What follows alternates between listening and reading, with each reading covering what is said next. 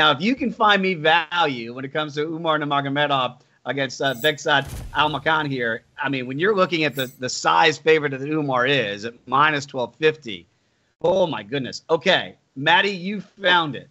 And again, you got a 1250 betting favorite, and somehow you found a way to almost get 5-1 onset favorite. This is what you do, Matty. Tell the people what you have. I don't understand it. I really don't. Like, we just saw Umar's I think it was a left hook against Ronnie Barcelos. It was so fast, so explosive out of nowhere. Like, I get that. I guess odds makers just think he's just going to go right to the ground and sub this dude, which is definitely a possibility. But I don't get it. You're going to give me plus 475 on the knockout.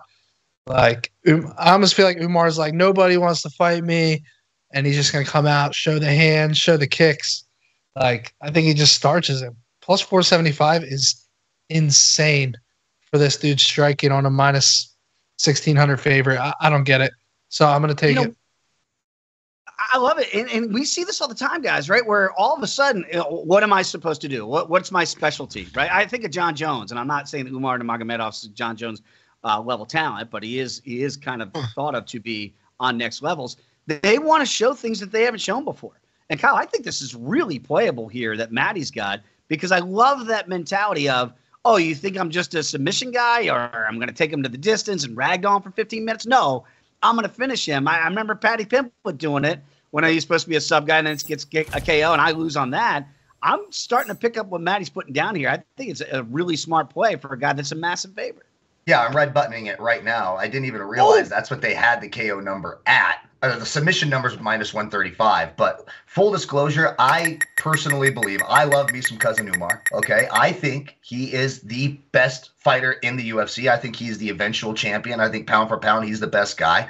This dude is an absolute stud everywhere. I don't see anyone in that division or anyone who came to his weight who would beat him. I think he will end up being better than Khabib. Hot take. I think he will end up being better than Khabib. I love me some Cousin Umar. I cannot wait to watch Cousin Umar fight. This is my dude. And the plus 475 by knockout is just, if you're not, and I don't know a lot about Bekzat Almakhan. I know it's his debut here, and he's got that perfect record, and that's another way to prop up Umar Nurmagomedov. But Matty's right. That knockout over Ronnie Barcelos, and again, Ronnie's, you saw last week, things are popping in and out all the time on that guy, title of our sex tape there. But nonetheless, that plus 470, anytime you're getting a guy who just knocked out a seasoned guy and Ronnie Barcelos, just knocked him out, the number's crazy. It's probably going to be minus 2,000 by the time the fight comes around. And you're getting plus 475 on the knockout. Sign me up. There's a world too where he gets him down, almost gets the sub, and just grounds and pounds him and gets a knockout that way. So I think it's a great number. Let's red button that plus 475. There's a lot of meat on that bone. Sign me up. Someone tell me. I don't know what's the inside the distance number right now on BetUS, because I don't understand. Like, I think it's like minus 170 or something. Just the fight not to go the distance is minus 160. Yep. So that's not even Umar by finish. Yeah, that's just anybody to finish minus 160. What's Umar by finish? Umar by KO by submission. Let's see, by KO or submission is minus 145, and that'd be a better way to take it too than the money line. That's not bad. I mean, can someone explain to me why shouldn't it liquidate everything I own and put it on Umar inside the distance? Seriously, the only worry is. It feels super cheap. It feels super inexpensive. Right. The only problem there would be is if we go the cards and he just can't, for whatever reason, finish this new guy. Right? Yeah, and you're gonna give me a freaking heart attack, dude. I can't be. Just don't do that.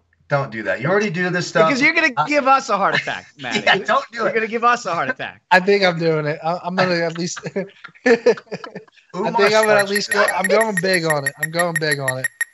All right. Well, just for solidarity, then red button that for me too. Then I'm in with Matty as well. We'll get the buttons out. It's great. We're gonna go inside the distance. All right. Well, why now? We're rolling with our guy Matty Betts here. Inside the distance on Umar. So you're gonna have a full unit play, Matty. Umar by KO at plus 475. That's also a red button for Kyle at plus 475. And We're all going to go.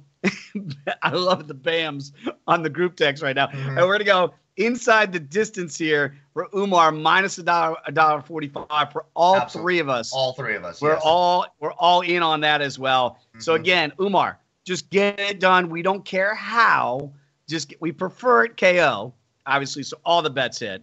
But let's just go ahead and get this thing finished before we hit 15 and get to the judges' scorecards. So red buttons all around for this one. Light up that board, baby. Absolutely love where we're going there.